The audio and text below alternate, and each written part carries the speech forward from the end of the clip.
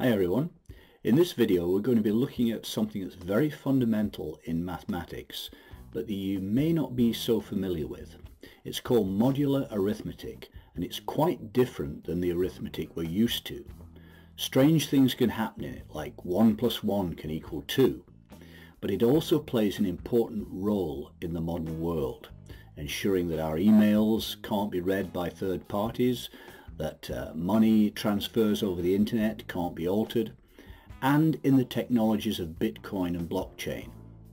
So are you ready? Let's go.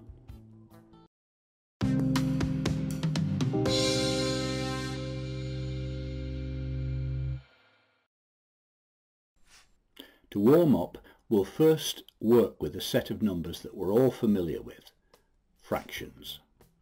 As you know, a fraction is a pair of numbers expressed in the form a over b, where a and b are any integers except that b can't be 0.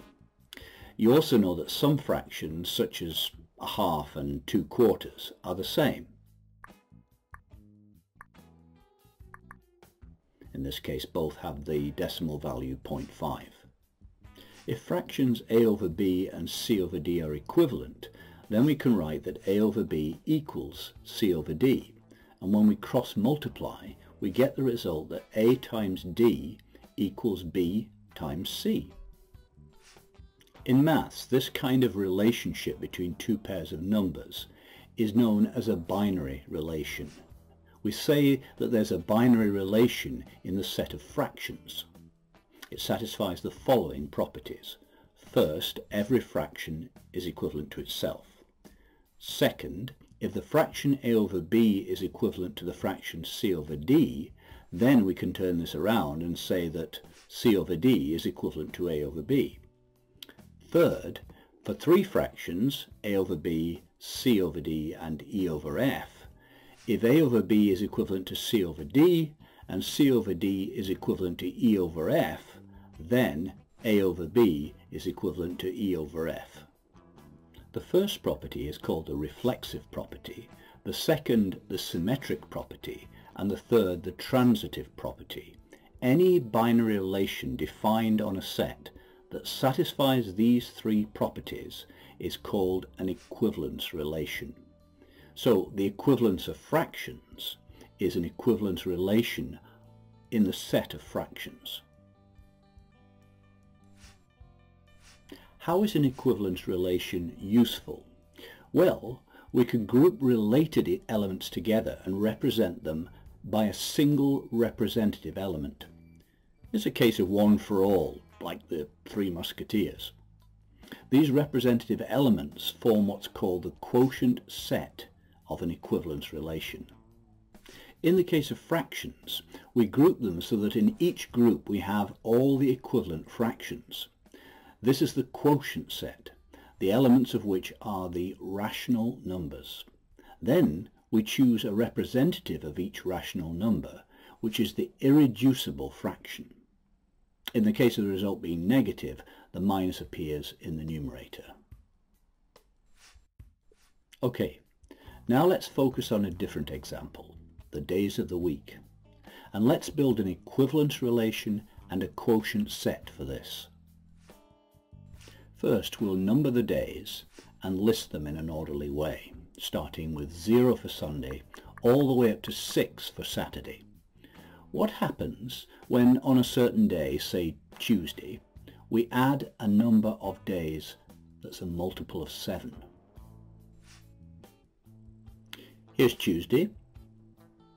Sunday is 0, Monday is 1, Tuesday is 2.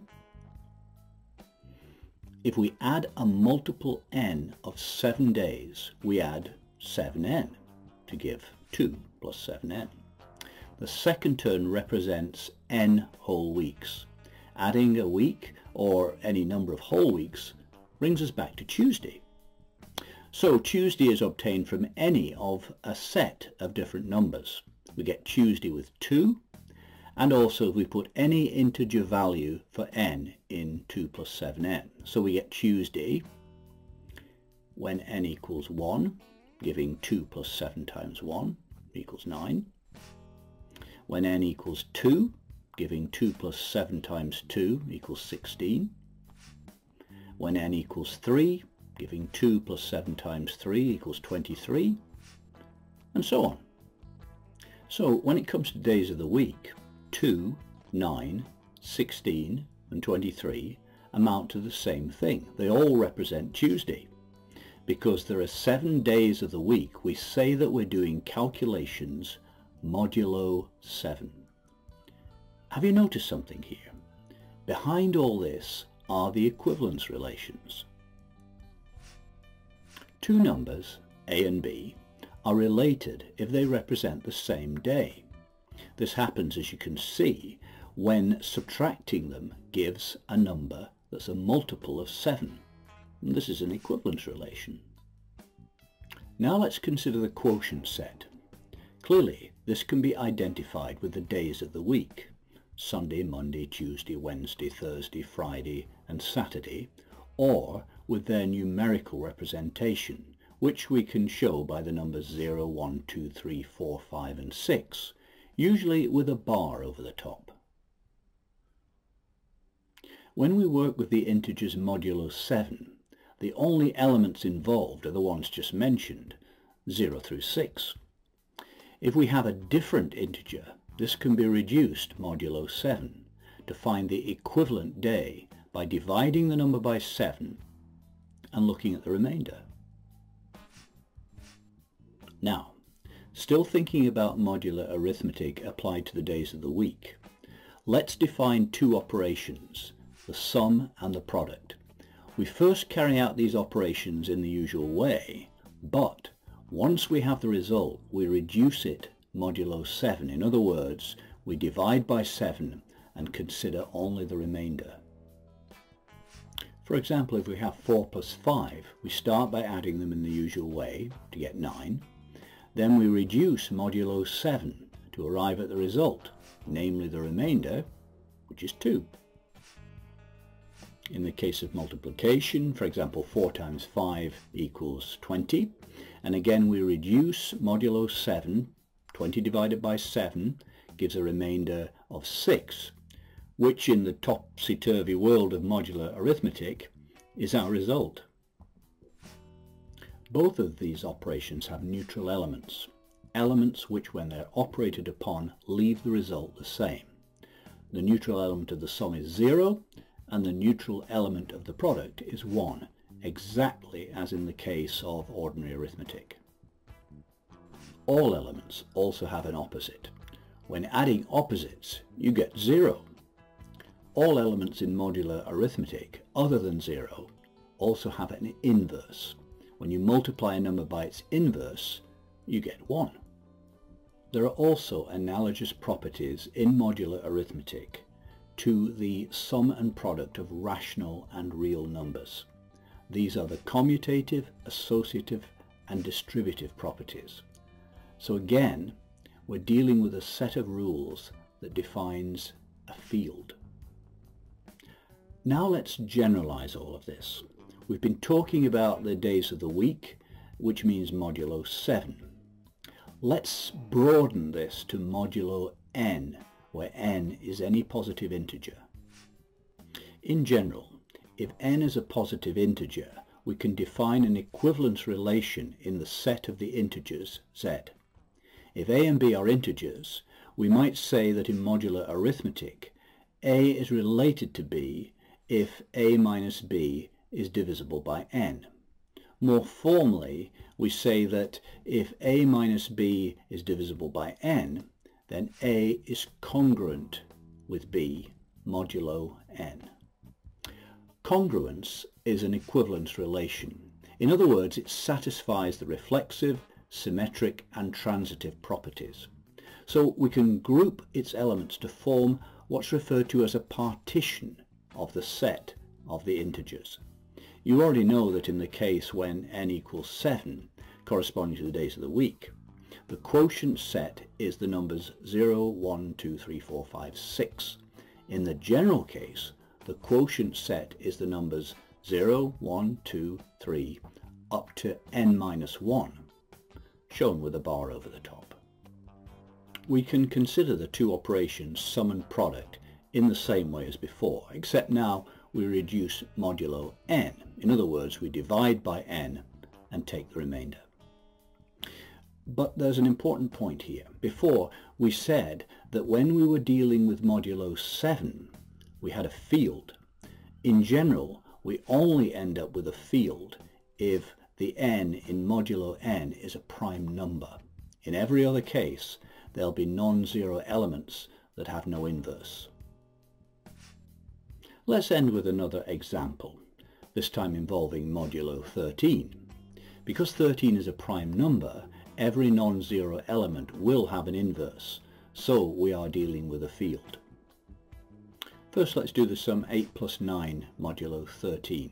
8 plus 9 is 17. Then we reduce modulo 13, which means subtracting 13, to give the final result, 4. Now, moving on to multiplication, 8 times 9 is 72. Next, we divide by 13. Using a calculator gives 5.5384654 and so on. And here's the trick to finishing off.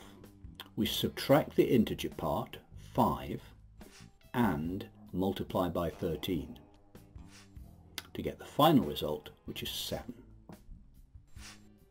There's also a step-by-step way to arrive at the inverse of a number. It uses a well-known method of division called the Euclidean algorithm. If we're dealing with a prime number that isn't very large, we can also get the inverse by a simple process of trial and error. For example, in the case of 9, we look for a number such that when it's multiplied by 9, the result is 1 modulo 13. For instance, 9 times 3 is 27, which divided by 13 gives a remainder of 1. So the inverse of 9, shown as 9 to the minus 1, is 3. Finding the opposite is easy. First of all, reverse the sign. So in the case of 8, this would be minus 8. And then just add 13 to minus 8 to give 5. So the opposite of 8, modulo 13, is 5. Well, we've covered a lot of ground here in a short time, but the idea has been to give you a taste for what modular arithmetic is all about. You can watch the video again if you like, to make sure you've understood it, and if you want to go deeper into the subject, I'd recommend any basic book on number theory, or perhaps even cryptography. I hope you've enjoyed this. Leave any comments you have below, and if you haven't already, please subscribe so that you can be notified of any new videos as we upload them. Thanks very much for watching, and I'll see you again soon.